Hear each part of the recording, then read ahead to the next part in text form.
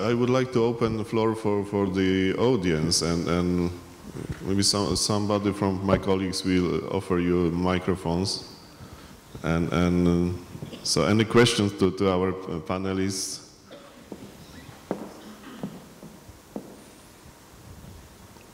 Yes, Richard? Could you raise your hand to show up again?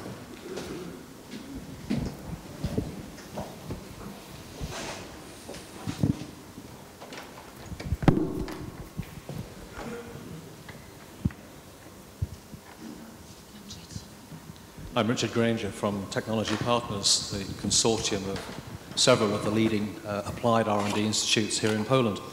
And I have an anecdote which really builds and illustrates on a point that Lambert made in his comments just now. He said, know who your partners are, and he also commented on how strange it is that so many Western European companies seem to fly over Poland on their way to Asia to look for resources when there are loads of good resources here in Poland. The anecdote from Technology Partners' experience, who I may say actually have been quite successful in building relationships with partners elsewhere in Europe. Witness, for example, a major framework contract with the ADS Airbus. So here in Poland, doing a lot of leading edge materials research related to research programs for Airbus. You don't win that kind of framework contract unless you can prove to Western industry that you have something that is worth offering. But along the way, the experience that we've had, that I've seen as we've been looking for these partners and finding out who partners could be, is that many Western companies simply, for some reason, find it more comfortable to fly to Asia and deal with the cultural and communication issues there than to stop off on the way in a place like Poland or other Eastern European countries. And trying to understand some of the reasons for this suggests to me that there are some very deep cultural issues which block the trans-European partnering, which I think Lambert would like to look for. There are some issues around communications and inability or an unwillingness to take the risk of trying to communicate across cultures within Europe. And the point that I'm now arriving at, and it's, I guess, an open question for all of us to discuss, but particularly for those who are responsible for European innovation policy at regional and EU-wide level, is this. We can spend as much time as we like creating financial instruments, dealing with issues like European patents and all of these things which we all know are important. But none of that will actually work in building these kinds of rich networks of partnerships unless we also deal with the underlying issues of communications and cultural willingness to cross barriers, the trust that we need to talk to other people in other parts of Europe. So let's remember that this is not just about mechanistic instruments, it's also about some very deep soft issues of communication and trust. Thank you. Thank you, Richard. And so I would like to say something, I think, especially in Krakow. So yesterday we learned, first is that Krakow has about 120,000 students, and the population is 1 million. So 12% of population are students in Krakow. So really it's a very young, dynamic city. And in this region, so in Krakow, we have very strong American companies located here, R&D centers, so Motorola, Cisco, some others. In this region, we have Aviation Valley, which is practically dominated by American companies, so Pratt Whitney, UTC. And so sometimes we see this, that it's easier maybe to speak with such a global partners, and it's maybe difficult to speak to our Western colleagues from other side of Europe. So I think we should also change this pattern, that still this part of Europe is growing. So there exists a real potential. It is now really supported from structural funds. So the potential is achieves the European level. And it is open for such a collaboration. So this networking in European Union is critical also to use all these resources available here. Gernot. Just a quick remark on this one. I very much value that we have American and other companies here, but my question would be, where is the manufacturing plant built in Krakow? No. Are we just creating knowledge, taking the knowledge and making the value added for growth and jobs somewhere else in the world? So I think we cannot stop just having a good infrastructure, a good university. And industry is also not flying over, it's just also asking for a kind of package. And if I go to Taiwan, I will get the soil, I will get the investment, the manufacturing permits, I get all this quicker. So it goes far beyond than Horizon 2020 and I think regional policy. And I think we have to see how can we make an interesting package that Europe is not just creating knowledge for the world, and that I wanted to say with the patent issue, and then the knowledge goes somewhere else. We need to take this next step in demo pilot lines in order to kickstart this developing a little bit further. Yeah, two comments on that in the same way.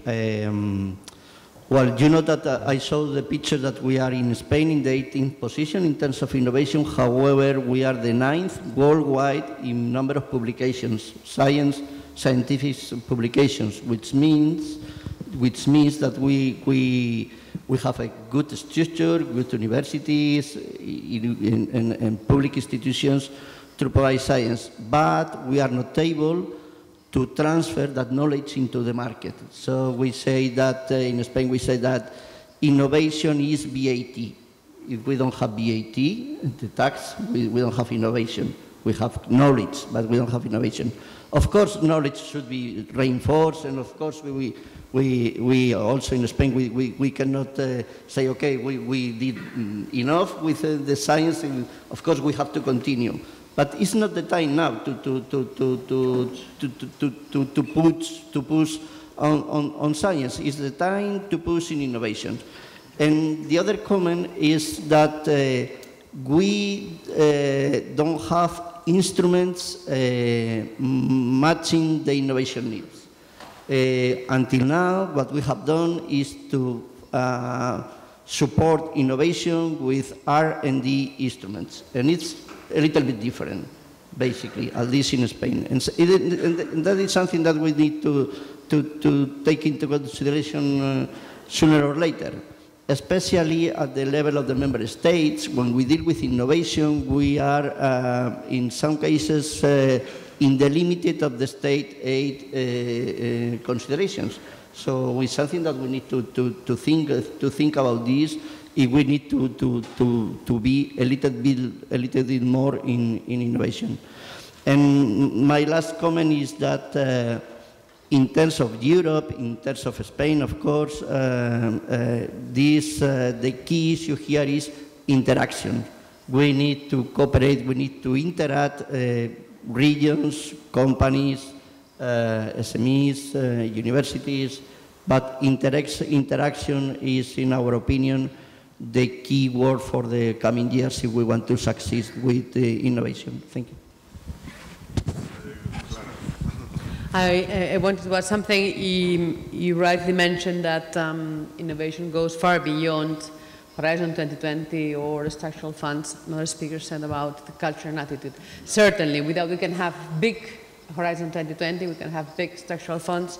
If we don't change the framework conditions, we are lost. This is why the Commission, I'm sure the audience knows, that we have been making proposals, for example, to amend the Public Procurement Directives. We have an unexploited source of growth, an unexploited source of innovation in public procurement. We are not, member states are not, we are not innovative enough in our public procurement. This is why I would strongly plea for support, for example, for this change in the directive the Commission has proposed. That will be, I wouldn't say easy, but one way out of exploiting the knowledge we are creating in Europe to be used in Europe, and it will have two good consequences. One, we will have commercial success, and we will be fulfilling the needs of the citizens. So it's a double game there. When we are, for example, thinking, and our ideas are most welcome, how to valorize all the unused patents that we have in Europe. Because that's another thing. We spend our time counting patents, counting citations, but if these patents are not used for anything, we are not much further. We are thinking how to exploit these unused patents. As I say, any ideas are good. Speeding up the legislation to set up businesses, that's something on which we have all to work. So indeed, sometimes we discuss a little bit too much about the monies, but we discuss too little about our own attitudes towards what's going on. So, just a second, this one item I would like to elaborate more is this networking. And so I remember from the previous framework programs, I mean 1, 2nd, and 3rd framework programs, 4th framework program, that the topic of networking Europe was very important. So it was one of key ingredients of this former framework programs. So there was a special instrument called thematic networks.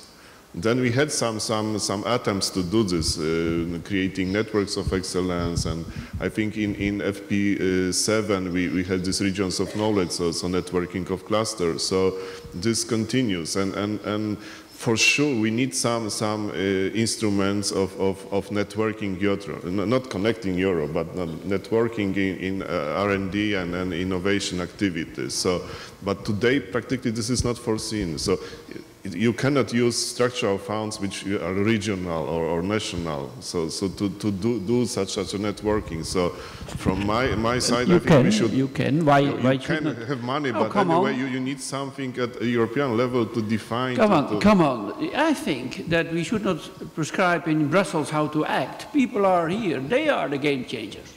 If you are not aware of the fact that we lose position in the world so quickly, if you are not aware that we sometimes play the wrong, let me say play, we have to do it. And there are the possibilities, as I showed, that we are in fact upstreaming the instruments in regional policy. No longer for, let me say, easy infrastructure like roads or things that can be necessary in some situations, but for instance in the richer areas, this is excluded now. Parliament says, let's bring some additional infrastructure back, ICT for instance, this is debate. So what we should do is stop this debate that you can do it, write it down, come up in this thematic concentration, and it's possible, and I totally agree with Mr. Klotz who said that in fact we think that with investing that huge amount of money in free floating intelligence over the world, we give away our jacket, we give away our trousers, and say, okay, it's okay. It's not okay. This is the key disease of Europe. Spoiling your talents and knowing or not realizing that we were 20% of the world population after World War II. We are now 10%, and in some 30 years, we will be 5 to 7% of the world populations. We have to be smarter in our approaches. And as was said, yeah, there are hindrances in Eastern Europe. Wow, there are even bigger hindrances when we talk about the Euro debate, etc.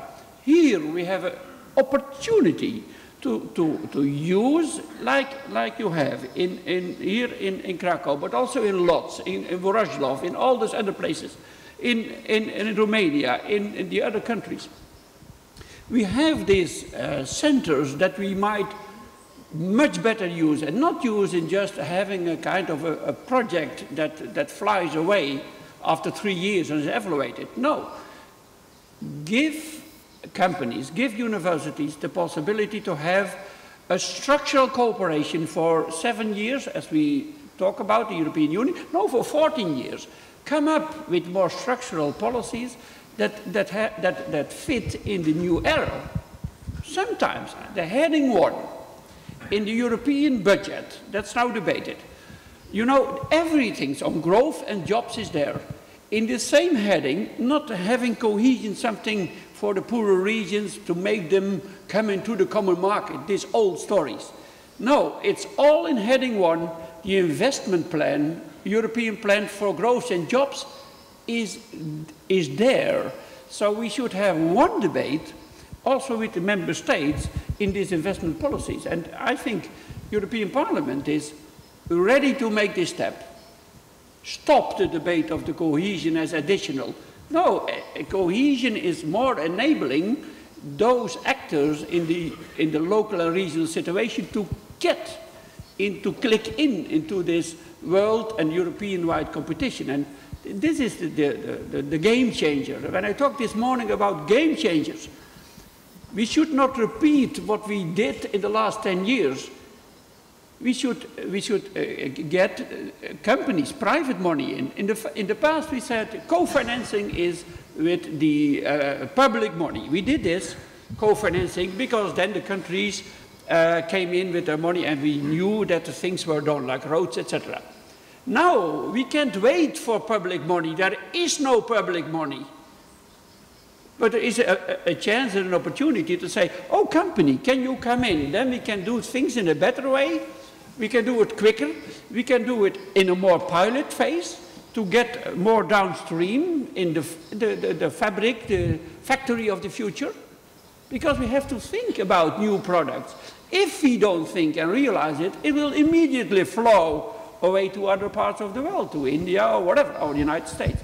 So, in some way, this is the thing that Parliament is aware of, let me say, the changing world and the other answers. We don't know everything because we just have the legislation done. This is our task in European Parliament. But I think the awareness is growing quickly, and it cannot be accepted that the money of the research is going now for 90% to the old member states. Oh, wonderful, excellence. But excellence is nowhere if you don't bring it together with participation from every region. This is also in the treaty. Territorial cooperation is in the treaty. So there is a need to modernize our instruments now. Okay, we will do. There are good proposals from several sides. We had the two commissioners online this morning. So let's take the chance. No. So last words from panelists, Gernot. Yeah, just coming back to the proposal or the example I used on this public-private partnership. There's clearly discussion at the moment between industry and the Commission. Now, the Commission put some money on the table, and the industry is putting money on the table. It's also committing to build the first pilot line in Europe. And it's also committed to leverage these kind of funds by a certain factor in order to create then business from this one. And I think that's the model we have to go. Create a coalition of the willing, don't give to everybody. The ones who are willing to play in Europe should play in Europe, because if the market is already somewhere else, then we go anyhow.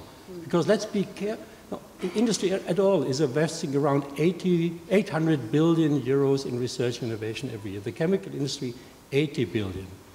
So, don't get me wrong, Horizon 2020 is a lot of money, research, regional funds is a lot of money, but it can be just a spot on going forward. And working in triangles, maybe I would take the opportunity to mention also that the Commission is putting up another communication which is on key enabling technologies.